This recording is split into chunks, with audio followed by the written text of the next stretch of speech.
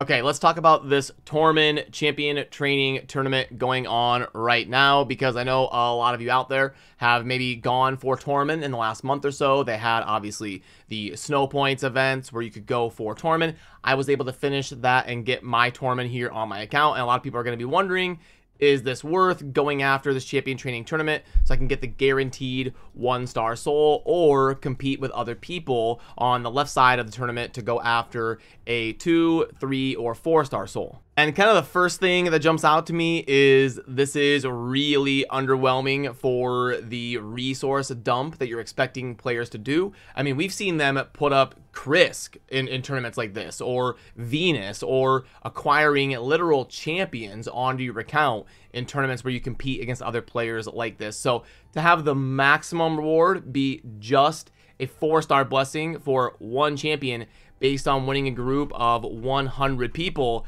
seems pretty underwhelming. And then also 12,500 points over on the right side to scoop up your 1-star tournament. How many people out the gate are participating in this? I usually call that getting 1,000 points. 43 people. Honestly, that's pretty good. A participation rate of 43% on this is pretty high. You'll usually see this in between like 10 and 20%. So what that tells me is probably more people than I would have anticipated are going to at least be thinking about going after their Tormin and trying to at least get some sort of blessing on him. Now, personally, I think 12,500 is a little steep. If you've got the resources to do it and you really want it, I guess go ahead. But the way that I would have liked to see this structured is probably have this be at least a 2, maybe a 3. And then have these be like 4, 5, and 6. I mean, you're only giving it to 1% of the player base, if even, because you have a lot of people that aren't active right now, or you have a lot of people on holiday break. So I mean, even if you give this to the winner of these tournaments, you're talking about like 0.5, 0.6% of the player base.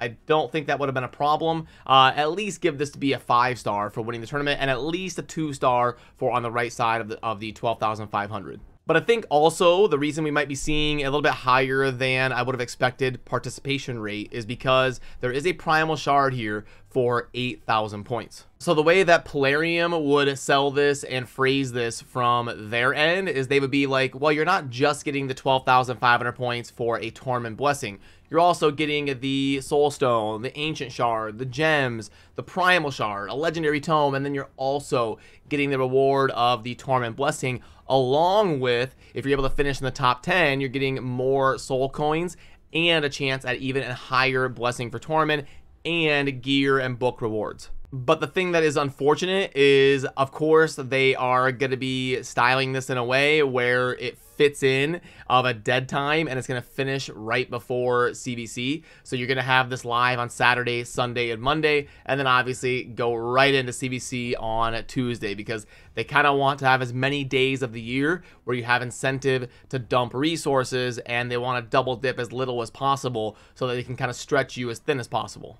So again, like always, advice is going to depend on you and your account and where you stand. I think this is a little bit too greedy. I don't know. I mean, I have the resources personally, so I guess I probably should go for at least the Primal Shard. It just seems like it's so steep that I don't want to encourage by participating in it. But again, I have no problem with you out there. If this is your first Tormin and you want to get the blessing for him and you see the Primal Shard and you think it's worth it to go after it, by all means do it. It looks like we're going to see about 25% of players at least trying to get the 8,000 points for the Primal Shard. What I'll probably do is host a poll over on the community tab so you can vote on if you're going to be going after this champion training tournament or not.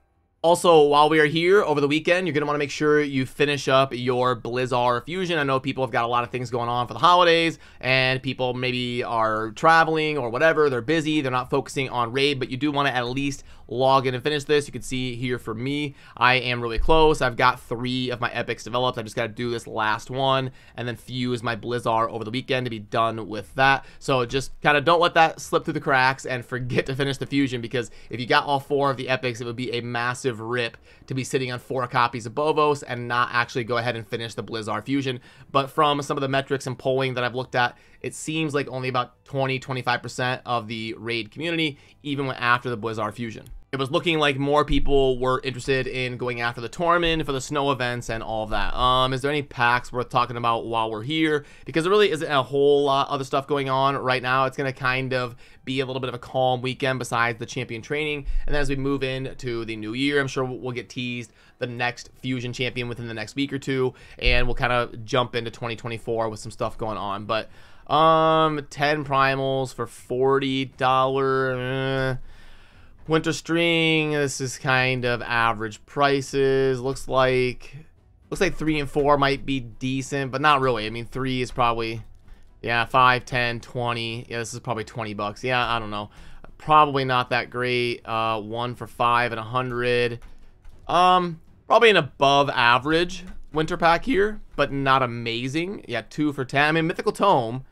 Yeah, this is probably like a 1.25. It's not going to be like a 1.5 or some god tier offer, but this is probably above Plarium's average market value. Chicken. Yeah, this is for the champion training stuff, obviously. And then the regular pack right here. Yeah, I'm not really seeing anything super noteworthy. Like a wow, you need to rush out and really consider this if you're a spender on raid. I see a couple things that might be above average market value, but nothing super great.